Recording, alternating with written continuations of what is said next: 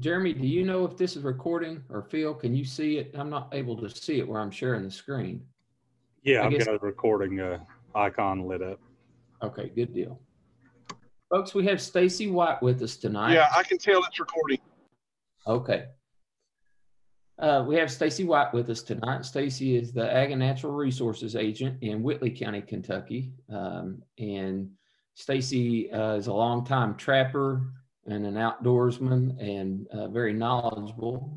And so we're going to let him do his talk, and then there will be questions at the end. Hey, thank you, Shad. I appreciate the opportunity to do this and to share this information with folks. Just a little bit about my background. I've been in extension almost 20 years, 18 years in Bell County, going on 2 years in Whitley County now. My education's in forestry, my bachelor's in forestry, and then a master's in wildlife management. So I've always enjoyed being out in the woods, hunting, trapping, fishing, whatever. And trapping's kind of the thing that really trips my trigger, so to speak. No pun intended. So I'll talk to you tonight about just some basic trapping stuff and trapping as a wildlife management option. So if you'll start those slides, Shad, we'll talk about each one. All right, what is trapping? Trapping is the use of a device to remotely catch an animal. So most folks have used a snap trap to catch a mouse. So that's the very essence of trapping. You're not sitting there waiting for the animal to come and you're going to shoot it or lasso it or whatever. You've got a device that you put out there, and then the animal encounters that device, and then if everything goes right, you capture that animal. Could be a mouse in your kitchen. Next slide. Could be a 40+ pound beaver in the river or creek behind your house, whatever. But the definition of trapping, the function of the traps is the same. There's something little or big. So, I'm hearing something, Shad, is that? Okay, I don't hear it now. But trapping is a wildlife management tool. And, you know, we think about an animal like deer, the primary tools to manage their deer herd would be guns and bows. But if you think about beaver, coyotes, some of our other fur-bearing animals, we do hunt and use guns and bows with them sometimes, but traps are the most effective tool that we've got to manage those animals and to keep their population levels where we want to keep them at, maybe, you know, for property damage reasons or just to keep the population healthy or whatever. Now, I'm 53 years old. I probably started trapping when I was about 10 or 11. And it's enjoyable. It's a lot of fun. I think it's a skill, a heritage skill, so to speak, that has been neglected by a lot of folks. And I think it's very important to keep these heritage skills going and to pass them on to the next generation. I think in times when we talk about food insecure areas in Kentucky, there's times that traps could put food on your table. And I think it's just good to have those tools and the knowledge on how to use them. All right, next slide. So why do we trap? And there's a list: food, fur, wildlife management, pest control, and there may be other reasons too. You may just enjoy it and like to get out and do that. It's good mental exercise, good physical exercise.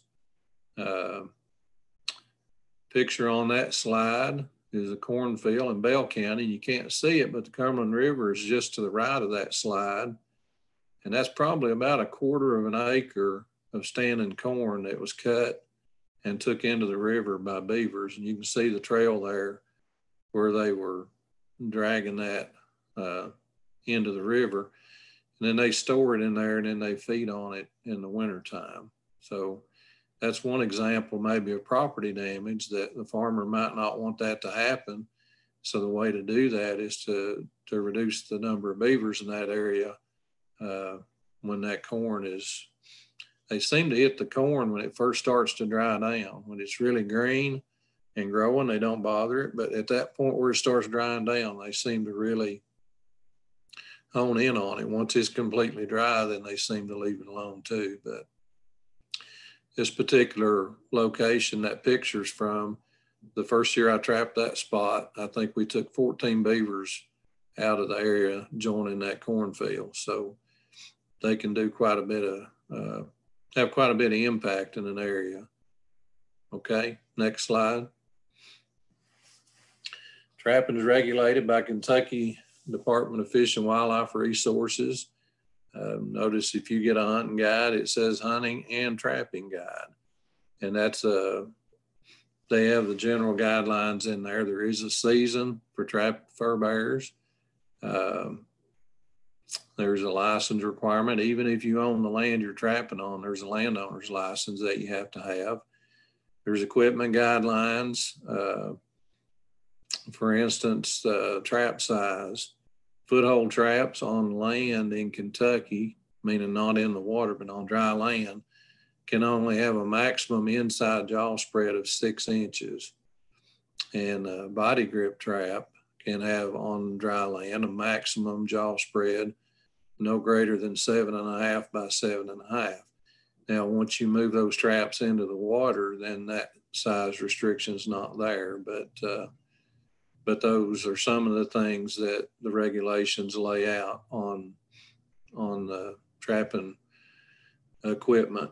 And then there's methods that are, it spells out, you know, how methods that you can use. Some things are not legal, not ethical. You know, there's all kinds of things you hear about people doing this or that to catch coyotes or whatever.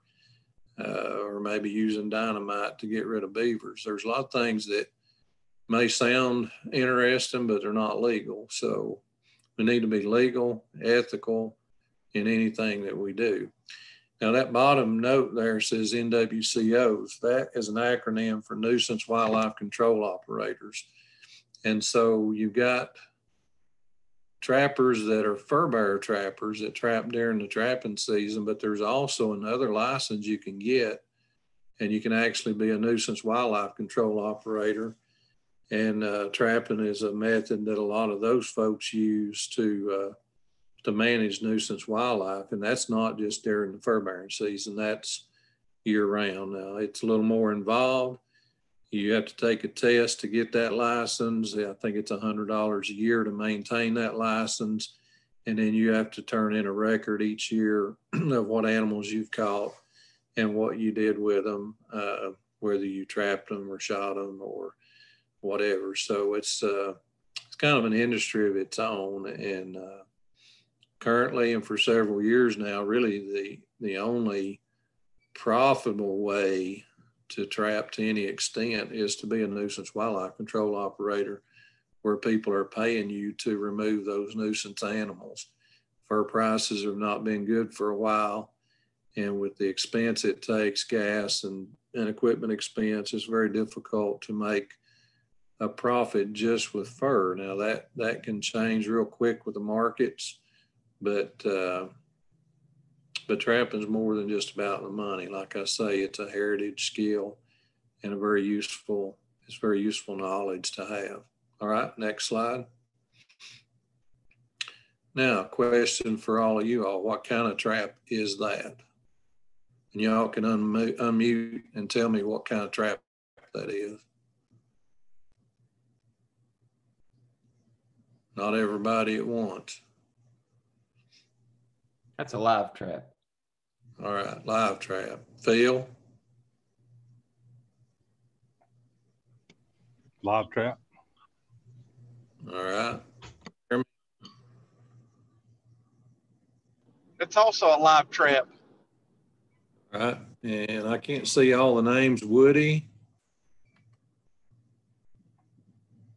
It's a live trap. Okay. Jennifer?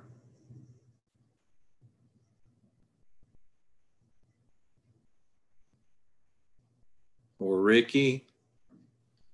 Live trap.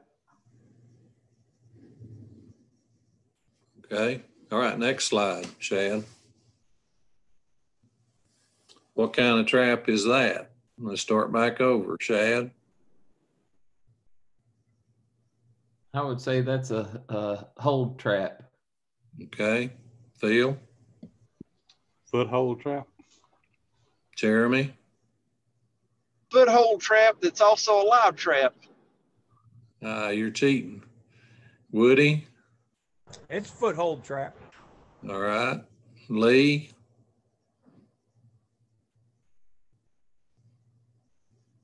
Or Jennifer or Ricky? Foothold trap. Okay, it's kind of a trick question, but both of those are live traps. They're both live capture devices. All right, next slide, Shad. Nothing about either one of those. No, back up one. Nothing about either one of those traps actually kills the animal. A better name for the one on the left is a cage trap, and the one on the right is a foothold trap. Sometimes you hear it called a leg hold trap, but does it actually catch an animal by the leg or does it catch it by the foot? So actually it's designed to catch an animal by the foot, not by the leg. Okay, now each trap has different purposes. Cage traps, they have their place. Some animals readily go into a cage trap. There's probably been as many or more raccoons caught with a cage trap as any other trap designed. And there's places this is the right trap to use. If you're trapping in a residential area, in a barn, somebody's backyard, subdivision down the road, whatever, there's places that the cage trap is the way to go because you can easily, release unwanted catches just by, opening the trap door and letting it out. So you got to learn what traps to use and where to use them, what the traps are, how they're designed, and, use the right tool for the right application. Of course, obviously there's different sizes of all these traps depending on what animal you're trying to catch. Some people say, well, a cage trap is a have a heart. It's more humane. Is it any more humane than a foothold trap? Do animals in the cage trap have any chance of injury? And the truth is, an animal could get injured, not intentionally, but, they don't like being in that cage. So it's not necessarily any more humane than that foothold trap. Stacy, I've actually had animals in a live or a cage trap here that have died. I don't know if it was from stress or what it was exactly, but they died in that trap. Stress is a major factor, especially for some animals. If you're squirrels are probably the worst. It's hard to keep a squirrel alive in a cage trap. They freak out and they basically kill themselves. But anyway, just making a point that these are all devices that we use to restrain an animal. In a cage trap, the animal goes in, it's restrained inside that cage trap. Next slide. The foothold traps, the animal steps on the pan, the springs cause the jaws to close and grip the paw of the animal.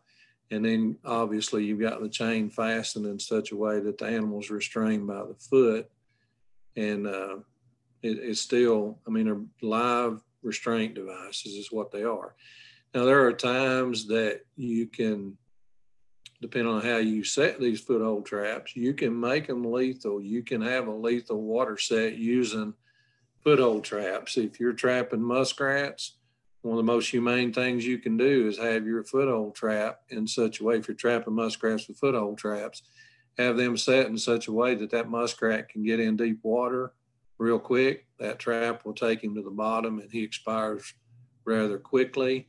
And that's one of the most effective ways to trap muskrats and other water animals too, mink, raccoon, otters, beaver.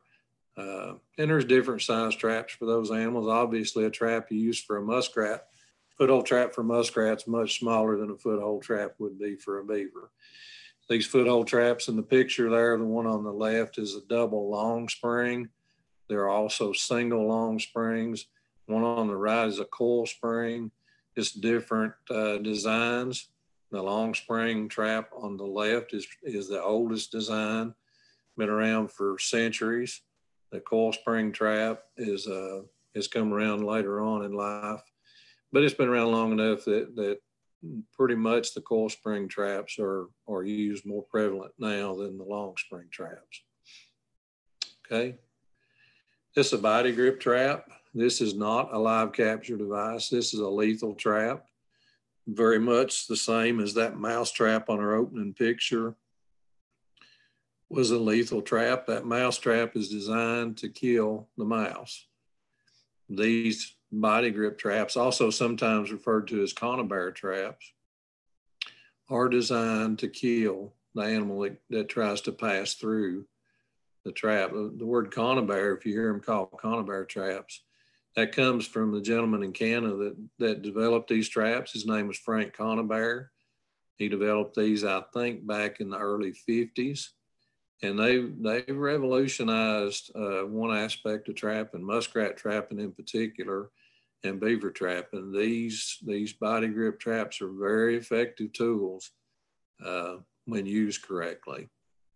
So basically that spring compresses, those jaws hinge open, and that little trigger thing on top is hooked into the wire mechanism. And when that animal tries to go through there, it turns those jaws loose, and then it smacks the animal in the back of the head or the neck, and it renders them unconscious, and they die shortly thereafter. Okay. All right. Snares are another trap. Snares are basically, modern snares are basically a steel cable with a closing device or a lock, whatever you want to call it, up there on the end that forms the loop. In Kentucky, a legal snare, that closing device has to be one piece. It cannot be multiple pieces that cause it to lock up solid. It's a one-piece closing device, and that's very important to keep in mind, because there are some on the commercial market that are legal in other states that are not legal in Kentucky. And I know fields in Virginia. I'm not familiar with Virginia's regulations. And then there's also a term of a cable of restraint versus the word snare. And that's kind of semantics, but some states allow cable restraints, but they don't allow snares. And that's kind of splitting hairs. And you have to make sure that whatever you're using in the state you're in, that it's legal. But these are very effective tools. This is the cheapest way to get into trapping, because that snare right there, for less than $2, you can have that snare and have a trap to capture whatever animal you're trying to capture, where the traps are much more expensive than that. Okay, next slide. Species specific trap, of course, obviously, this is designed for a raccoon. When it's set, that U-shaped wire piece, the spring compresses, that goes across that opening. The trigger sets in a notch back there. When a raccoon sticks his front foot in there to get the bait out, he'll pull that trigger or push that trigger, depending on which kind of trap you got. Some are pull trap, some are push and pull. But anyway, he sets the trigger off when he's trying to get the food out with his paw. And that's kind of revolutionized raccoon trapping, because they're very effective, and you don't have to, I don't want to say this wrong, but you don't have to be the best trapper in the world to catch a raccoon with one of these. I mean, you put the bait in it, fasten it, stick it in the ground, the raccoon will find it, stick his paw in it to get the bait. So there's not a whole lot of thought that necessarily has to go into it as long as you've got it in the right location. You don't have to worry about trap placement or solid bedding or anything like that. The raccoon will do the work for you once he finds it. These are also called dog-proof traps because if you look at that, that hole is just a little over an inch in diameter. So a dog can't stick his paw down in there and pull that trigger. And so you can use these, you know, around barns and whatever. If there's dogs running loose, you don't have to worry about the dogs getting caught and having to turn them loose. Okay, next slide. I'm just going to go through the different animals and tell you what traps that I would suggest for these different fur bearers in Kentucky. Obviously, that's a beaver. And now you really can't tell in the picture, but he's basically got his front foot caught in a snare. That snare was in a trail going into the creek where he was coming up on the bank, cutting trees, and for whatever reason, he got through the snare, but got 1 foot hung in it. So he's tied up by that 1 foot. But with beavers, snares, body grip traps are at least 8 by 8 and bigger in the water, and foothold traps in the water. I like to use a number 5, which is a 7 or 7.5 inch jaw spread trap. There are some bigger than that. There's some of them are 7.5 inches. I mean, big 8.5 inches. There's a TS85, it's 8.5 inches. But the reason we want, and most of us prefer a big foothold trap for beavers, their back foot is rather large. A full-grown beaver's back foot will be as big as a man's hand. And so when you're using foothold traps for beavers, you want that trap big enough that his whole foot will fit in there. And quite effective. So snares, foothold traps, body grip traps, and there are some cage traps designed for beavers, but they're rather expensive. But all of those in the right location are the appropriate tool. You know, if I'm have to park my truck and walk, say, a mile to catch some beavers, I'm probably going to think snares are the way to go. If I can just back my truck into the dam where they're working, foothold traps or the bigger body grip traps are a lot easier that way because you're not having to carry all the equipment so far. And then too, sometimes animals, if you run into a beaver every now and then that's been tried to be trapped with body grip traps and they kind of get shy of them, and then you've got to do something different. And so snares and footholds come into play pretty good with those that get shy of the body grip traps. All right, next slide. Raccoons, cage traps, the raccoon specific traps, foothold traps, and then body grip traps that are from say 5 inches by 5 inches up to the 7.5 by 7.5. In the right situation, any of those body grip traps will effectively catch raccoons. And you can basically use snares on all these animals. It's just a matter of the particular size cable and where you set those snares. Snares are set in trails in such a way that the movement of the animal closes the snare down on them as they're walking through. Okay. Snares in Kentucky, and I forgot to mention this a while ago, but snares in Kentucky cannot be spring assisted. So, you know, the old Davy Crockett movies or whatever, where a tree's bent over and somebody steps in the snare and they're hanging up in the air, that's not what snaring is. And then also some states have spring assisted snares that are kill springs, so that when they catch an animal, the spring puts tension on the snare so they quickly kill the animal. Those are not legal in Kentucky either. Okay. I should have mentioned that earlier, but I forgot. All right, muskrats. Like I said there a little bit ago, those small body grip traps they're a really good tool for muskrats. That's a farm pond. That's my daughter there. She went with me one day to check traps. But you can find those muskrat dens in the pond bank, stick those body grip traps over that that den entrance under the water and next trip out, you know, usually it's a pretty sure set.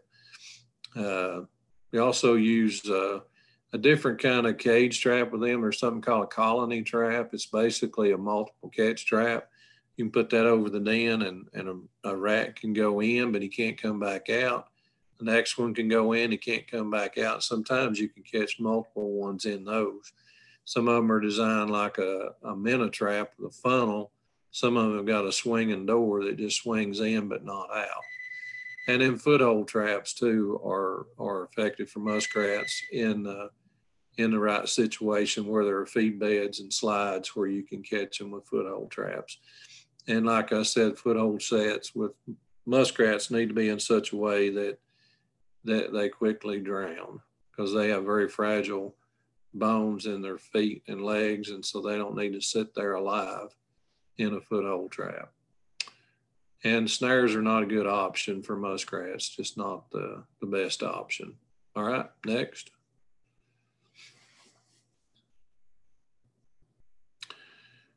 And there is a silver fox, right?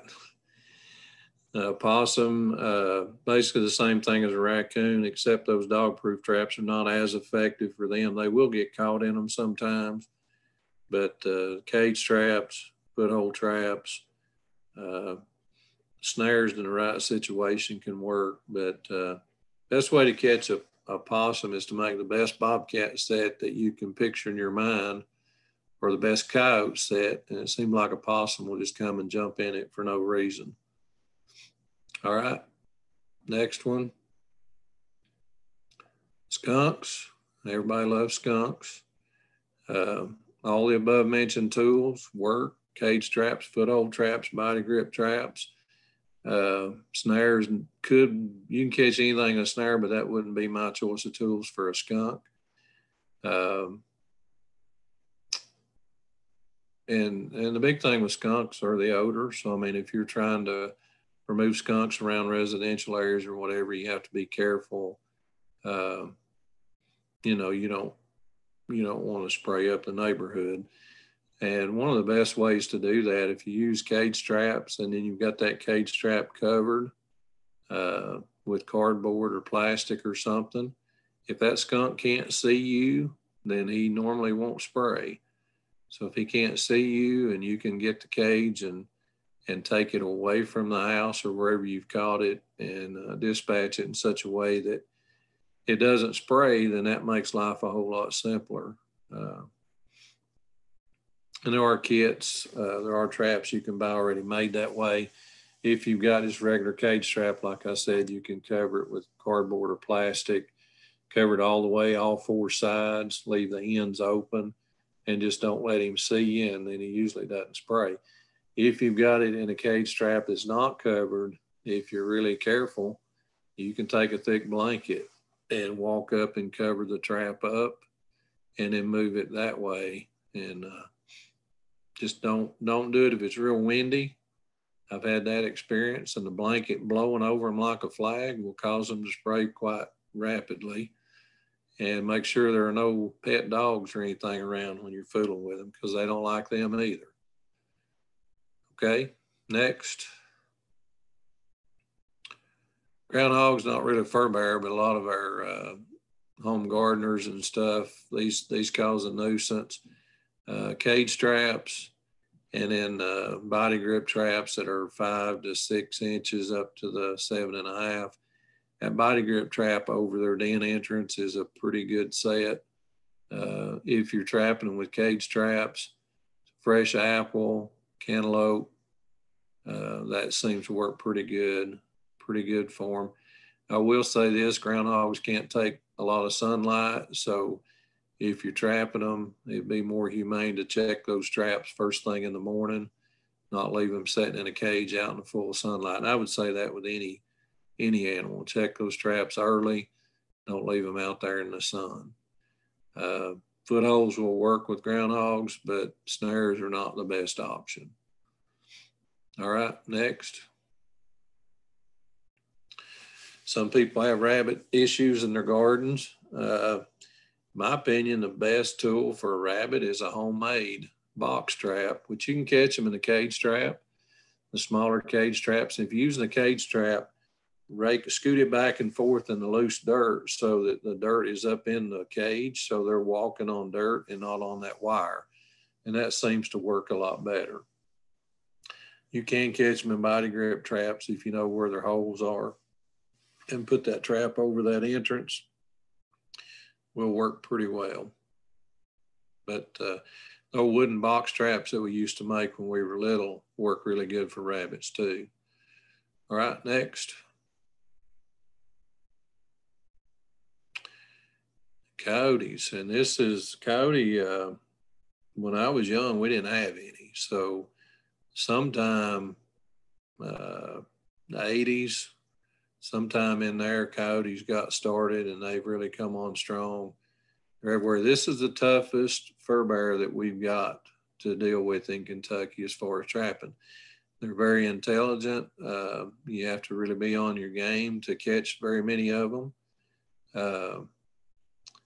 But also they're tough to hold in a foot trap. You've got to have good equipment, and you got to make sure that you've got them fastened good, because they're very strong. They work trying to get out of that trap very much more, quite a bit much more than other animals. Most animals will kind of tussle with a little while and then just lay down. A coyote just keeps working, trying to get loose.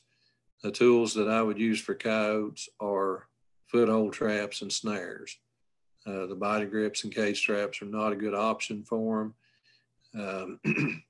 One of the most effective methods with coyotes is a snare in a fence crawl through, which is basically a place that they've been going through a fence into a farmer's field, and they'll use those same crawl throughs pretty regular. And you can watch for hair on the fence, watch for a trail through the weeds under that fence, and that's a very effective set for coyotes. Foothold traps need to be at least probably a 5-inch jaw spread up to a 6-inch jaw spread, and they need to be good quality, strong traps to hold these animals. You got to make sure that you've got them fastened really well, because these are strong. Some of these coyotes will get up to 30, 35 pounds, maybe a little more. That's a big animal to try to hold by the foot. Okay. There's a couple others that I didn't put in here. I thought they were in here, but they're not. But bobcats and otters are fur bearers a lot of people trap.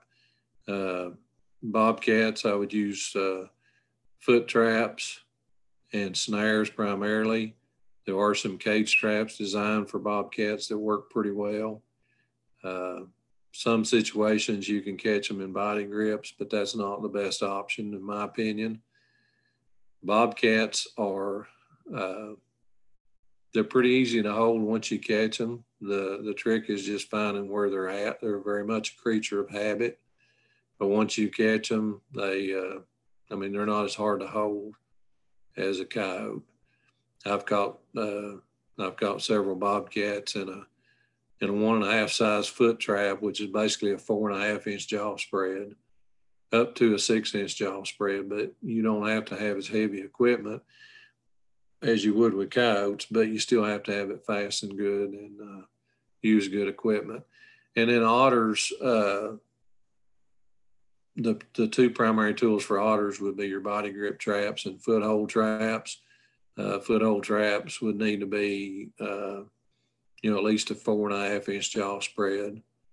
And if you're in the water, you can go up to as big as you want to, but really they're not, they're pretty strong, and their feet are kind of tapered, and kind of like the muskrat. You would want him in deep water as quick as you could to get him dispatched, but you don't necessarily have to have as big a trap as with a beaver. So 4.5-inch on up to the 7-inch are options for foothold traps for otter. Body grip traps are very effective for them. You would want to go at least the 6x6-inch size on up to the bigger ones that you would use for beavers. A lot of people like the 8x8 size trap, which is too big to be on dry land, has to be in the water, but that's a good size trap for otters. A body grip trap that's 8 by 8 is a very good option for otters.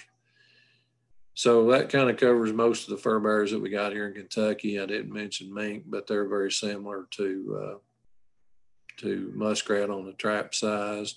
Most mink are going to be caught in the small body grip traps or foothold traps. And there again, you want them underwater as soon as possible. To get more information about trapping, you can contact your extension office. We have resources that we can hook you up with. And the next slide there, Shad. Kentucky Department of Fish and Wildlife, that's a good resource. They have a fur bearer biologist, Laura Palmer. She's our state fur bearer biologist, and they can be a big help to you. And then we have a couple of trappers associations. The next slide, Shad, is United Trappers of Kentucky, which I'm part of that group. There's also Kentucky Fur Takers, but both trappers associations, no, back up. Both trappers associations are big on education. We try to educate people that want to learn how to trap, especially young people that are trying to get into it. They've got an interest. We'll teach them how to do that. We have educational programs across the state. We do 2 meetings, one in the spring and one in the fall, where people can come, and we do all kinds of educational events at those meetings. We also go into the schools. I've been in several high schools in the vocational agriculture program and teach trapping in those places. I've got a program that I do called Kentucky Fur Bearers, where I take pelts and traps. And I've been in 4-H camps with those. I've been to several environmental camps. I've been to Harlan County, been there in Letcher County, several other counties that we've done that program in. And it's good to educate folks. And not only folks that want to learn how to trap, we also educate folks about what trapping is and what it's not. Trapping is a wildlife management tool. These traps are tools. They're not inhumane, they're not humane, they're just a tool. It's how you use it that determines the humaneness or the kindness or whatever term you want to use. I mean, they're tools just like hammers, screwdrivers, guns, whatever. And it's how you use them that determine whether it's good, bad, or whatever. All right. And I think the last slide is just a picture with the questions. So if anybody's got questions, I'll be glad to try to answer those. I believe that folks can unmute themselves. If you got a question to ask or a comment. That picture there on that last slide, that was at a horse farm, a creek running through the middle of it, and the beavers had it dammed up where their pasture fields were all swamps, basically. You can see in that picture, well, you could. This one? No, the last picture down at the bottom. That's the last one on there. There, right there. You can see how big the beaver's back feet are in that picture if you look at that. You can see their tail, but those tails are probably 12 inches long, the leather part, and you can see how big that back foot is. There's 2 muskrats on top of that dog box there, but that was a place in Bell County that had horses, and they basically lost their pastures for a while due to a rise in the water table. So helped them quite a bit to take those out. Okay, any questions from anybody?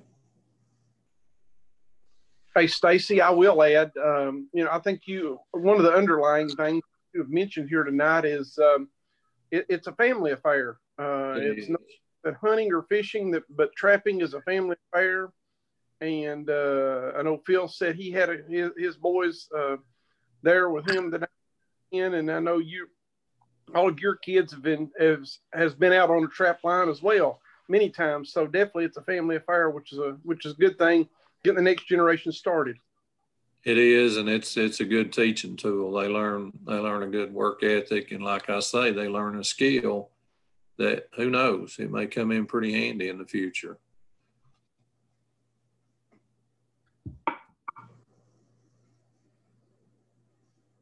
Any other comments or questions? Stacy, those muskrats and beavers are edible, in case anybody's wondering. Go ahead, Phil. I was just going to wonder, do you have any thoughts on what the markets are liable to do over the next few years? I mean, I guess it's anybody's guess, but well, to be frank with you, China's probably going to be a positive influence on the fur market. And without getting too political, China's a big buyer, and so they've not been as aggressive with the economic situation. I don't want to say more than I should, but if they become more influential in our economy, it may cause fur prices to go back up. Is that clear enough? that is. Okay. Very diplomatic. Yeah. But, there's ways to get around that too. I mean, the raw fur market's not good right now. But like I say, like those beavers in that picture right there, pelt's not worth a whole lot, but each one of them's got 2 casters on there, which are scent glands that are bringing $80-some a pound right now. And those casters are used in the lure business, also used in the perfume industry. And for whatever reason, it's used to make strawberry food flavor. So there's a market for those glands. And actually, the glands are worth more than the pelt right now.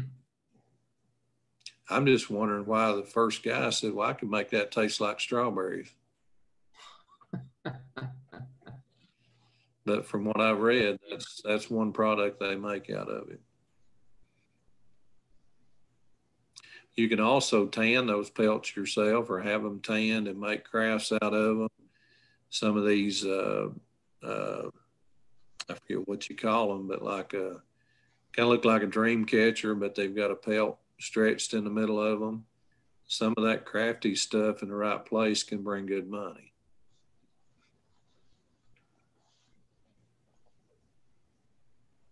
Very good.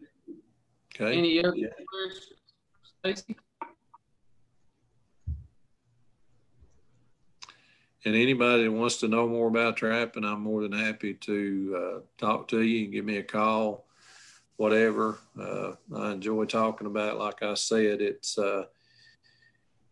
been part of my life for a long, long time. My grandpa got me started, and from the first time he took me out to a creek and showed me what a muskrat slide was and helped me put a number 1 long spring there in the creek at the bottom of that slide. When I caught a muskrat, that was it for me. I've been hooked ever since. And he and I spent a lot of time together that way. He was my best friend growing up. And a lot of what I do work-wise, he's what got that started in me.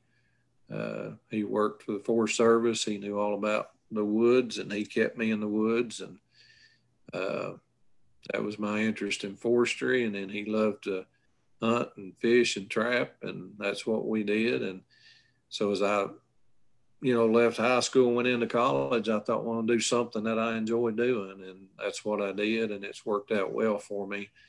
God's blessed me tremendously to be able to do what I do.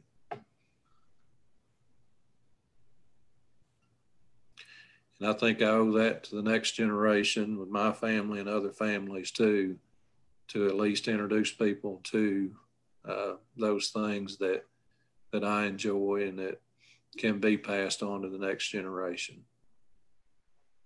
Stacey, if we were to, when things get back to normal, whenever that is, would you be willing to come up and teach a little more hands-on trapping class for us? Yeah, absolutely. You learn a lot more hands-on than you do watching this computer. Yeah. I'd be glad to do I know. Phil and I talked about doing that one time, and then I forget what kept us from doing it, but I'm fine with that. Good deal. When seasonally is the best time? Is it mostly a winter thing? I didn't hear what you said. I said, is it mostly a winter thing, or when is the best time to plan for something like that? At winter time, except you have to watch the weather. I mean, you know, doesn't have to be the winter time, but it's better that way. You don't have to worry about the ticks, chiggers, and mosquitoes and snakes and all that stuff. So maybe we could look for sometime in the fall. I hope. I'm tired of this computer stuff. Yeah. I guess it's better than nothing, but I'll tell you what, it's not real. I mean, the information's good, but it's not the same. But yeah, I'd be glad to do that, Shad, or Jeremy, or Phil, or whoever.